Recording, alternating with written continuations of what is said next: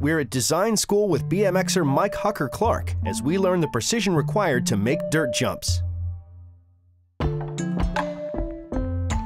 BMXers that ride dirt, I mean, we're kind of weird people.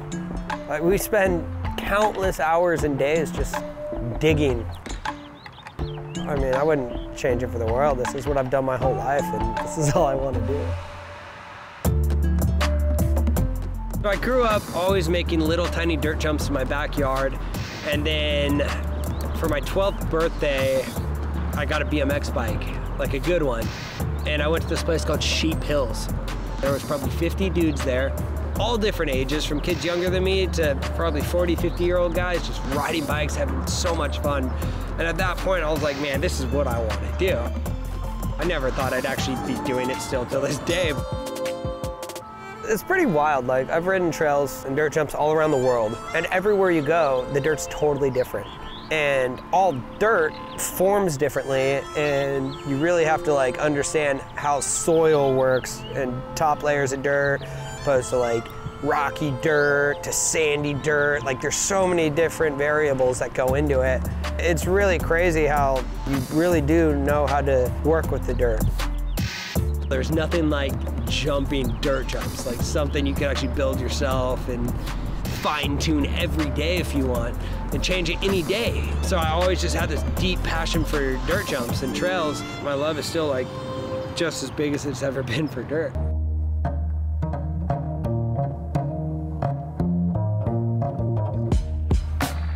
My team manager came up to me one day and he was like, hey, we have this dirt lab and it hasn't really been touched for a long time. You should come build whatever you want. That's every BMXer's dream, is to have private land, but not only that, to have all the equipment to do it. I mean, tractors, hoses, shovels, picks, you name it, they have everything here. And here I had the opportunity to kind of shape these and build them exactly how I wanted. So I came and did a walkthrough and had a general idea of what I wanted to build. And they're honestly, just like building any trails, there's trial and error. You never get it right the first time.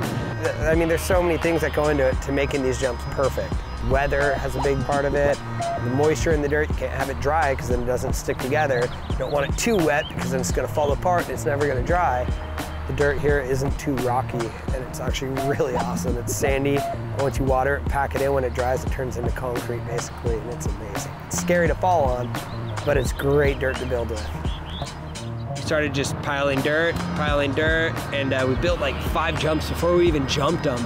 That's not how you build trails traditionally. Usually you build one jump it, dialed it in, make sure it's perfect, and then you go on with the next. But we were on a limited amount of time here because we don't get much rain here.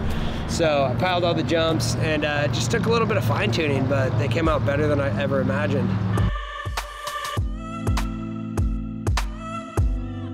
I've always been a fan of large jumps. I like bigger jumps way better than smaller jumps. It's always been that way for me. There's just something about just floating across the air. There's nothing like it. And I wanted to build large jumps on a scale that is so big to where it's gonna scare the living heck out of you. Like, I wanted people to come here, look at these jumps, and be terrified. But yeah, at the same time, super simple to get through, super fun, so you're comfortable and you could do tricks and you could flow and go as high as you want and not worry about clearing it. You know you're getting over it. And that's exactly what me and my friends created right here in the background. I keep wanting to flip this one, but I feel like I'm not getting enough speed.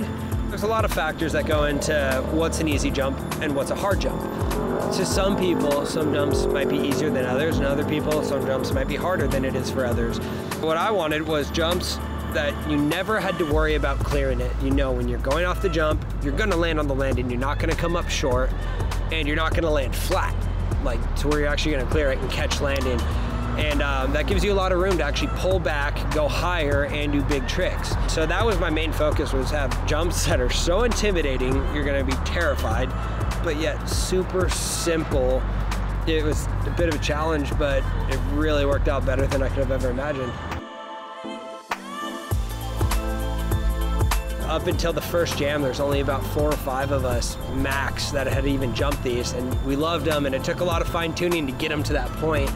And I was so nervous at the first jam because I was like, man, I hope people like the jumps. And everybody after their first one just came back with the biggest smile ever. And like, that was more worth it than riding it myself, like just seeing the joy it brought to everybody. That's what it's all about.